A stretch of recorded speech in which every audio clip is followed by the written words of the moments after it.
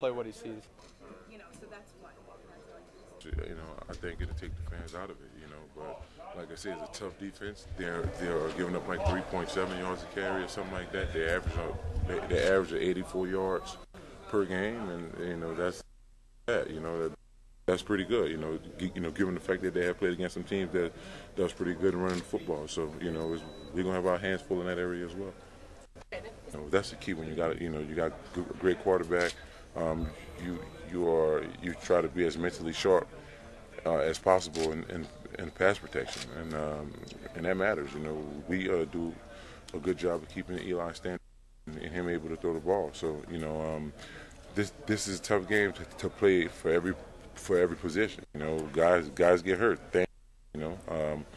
So we just have to keep each and the ball. Is it impressive to you how durable he is?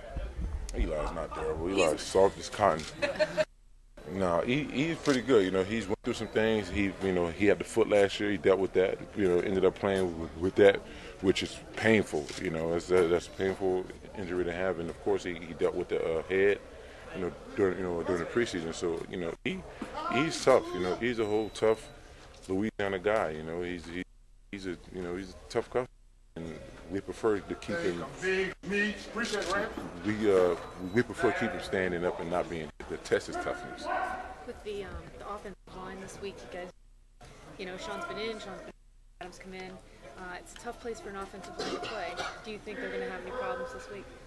No, I don't think we have any problems. We got a lot of confidence in Adam, and Adam has for us when the times he had to step in. I think we're going to be fine.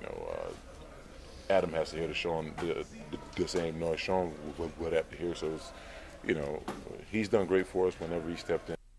Sean is of course a big piece of the line. He's a great center. He does his job.